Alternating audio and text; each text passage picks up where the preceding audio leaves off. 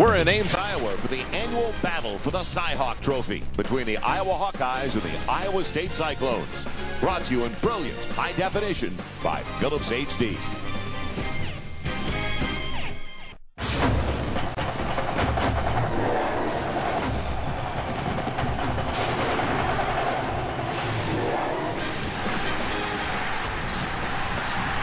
For a state that doesn't have any major pro sports, this is the biggest game of the college football calendar every year. From Jack Trice Stadium in Ames, Iowa, Big 12 College Football Saturday. Presented by Philips HD, it's the matchup, the showdown between the Iowa Hawkeyes and the Iowa State Cyclones.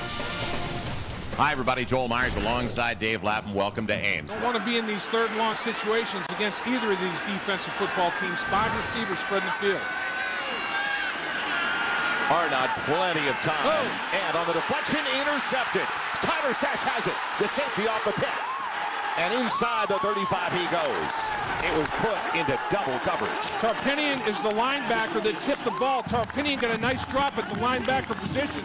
Knee action, very nice high knee action, actually.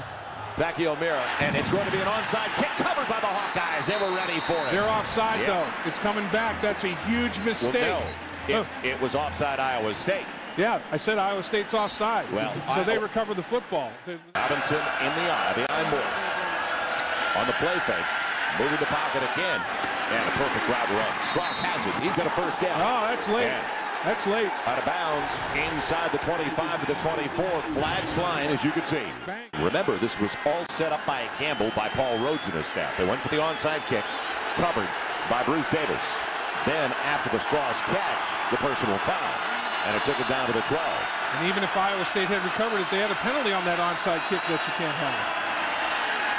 Little dump off, touchdown, Iowa. It goes to the fullback, Brett Morris.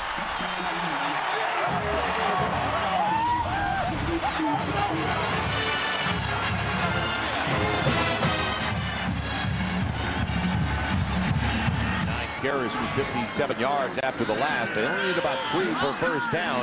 And a poor throw and an interception. Sash has another. The strong safety on the deflection. Still on his feet all the way down to the 25 near the 24. Well, they needed 3 and a low percentage throw deflected by Greenwood. Stands out of the gun. Here comes the blitz. And he's going on the fade in the corner. Touchdown. He got a push. No flag. Touchdown. Johnson Kulianos. EJK got it done. He had the position on Banks, and he's hurting. EJK is in the corner of the end zone with some sort of an effort, some sort of an injury, and what an effort if he, in fact, was hurt. They got their legs tangled up because limping as well as Banks. I mean, they must have got their legs tangled up somehow when they went to the field to play. Final 2 minutes of the first half. Wild beginning with back-to-back interceptions, and both teams have one guy with 2 picks apiece. Tyler Sash and David Sims going for the bundle. Up for grabs again. 3rd interception. It's Brett Greenwood. What a poor throw that time. Yeah, both quarterbacks, the ball's sailing. I don't know if it's perspiration from the humidity or what, but, I mean, the ball's just not coming out of their hand very darn well at all. They only need 2. A little more than 2. So on 3rd down, keep it to the ground, run the option, wide side of the field. Robinson's got it and loses it. Another one given away. It's covered. Jeremiah Hunter, I believe, or will it be Ed's? Jeremiah Hunter coming in with the football. I think Sash might have been involved in forcing the fumble. Sash seems to be everywhere. Down. It's against Iowa State. That's the illegal chop block. 73 offense. Penalty is declined. First down. Well, if you're a center, need less than a yard on 3rd down. Robinson, big gap over to the right side. He's got blockers. And into the secondary, Adam Robinson. So now it's going to be 3rd and long.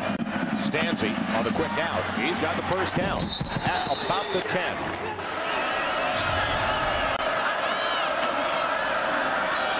Look to the tight end, the motion man, and Reisner's got it. Touchdown, Iowa. Iowa State, you have 2 members of the secondary falling all over each other, literally.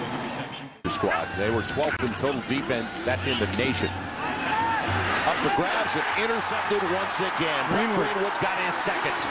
It's across the 40. So first down. Clock moving inside of 5.5 to play in the 3rd. 18-point lead for the Hawkeyes. Ton of pocket protection and floats it perfectly this time to Strauss. He's got a first and goal inside the 10. Over their knees. This offensive line's playing well right now without their best player. It'll be Weggy. This time, no doubt about it. Woo, up and over. Touchdown, Iowa. Up and away, and there was no linebacker to meet him, and he was just hurled himself into the end zone. You like his vertical? I like his vertical and horizontal. I mean, they show that they deserve extra snaps. Robinson to the 100-yard mark with that carry. And Sash has his third. Tyler Sash with his third interception of the day. Second and short. Good adjustment. What a stop by Weger in the backfield. They got to keep it, buddy. Yep. He's almost to the midfield stride because there was nice penetration on the handoff. True freshman. Good news for Hawkeye fans. On second and long, big hole for Weger. Into the secondary. Strong side, right side. They go up the middle again, and it works because Weger just on the hip of his lead blocker. Weger in the gun with Stanzi.